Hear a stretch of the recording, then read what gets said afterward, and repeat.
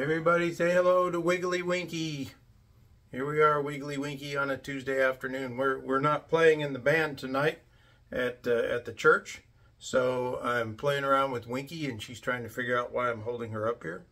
And I'm holding her up here because she won't stop going wah.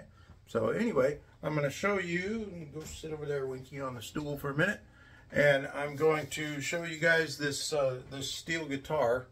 Which, if I can try to tilt this a tiny bit, I know I cut my head off the video, but I want you to see this real quick here. Let me get this over here where you can see it. Right there. Sorry about all that. I'm going to get one of these fancy camera holders eventually.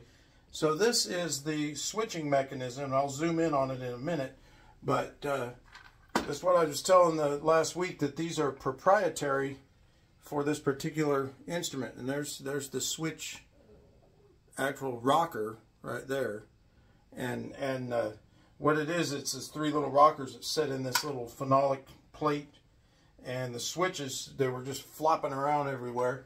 So what I have to do is I will zoom in here with the camera. Sorry about all the wiggling, but what I'm going to do here is I'm going to take this, and if you can see that little mechanism there with the springs, I am going to have to bend those very gently back to where they have the proper spring and they catch the switches at the right point, because this is something that you just can't replace. That you have to put that back together. Alex and I tried to do this on his Porsche on the power seat switch, and we managed to get the switch apart, but it was about a quarter, not even a quarter the size of this, and the Germans seem to be a bit more sturdy than this old steel guitar. So congrats to the Germans for their durability with their switches. But anyway, this one's not quite so good, but we'll get it fixed, and when I do, I'll show you guys how it works. I just wanted to show you the innards of the thing because it was something I said I would do last time when I got it apart. So I finally got it apart. Yay!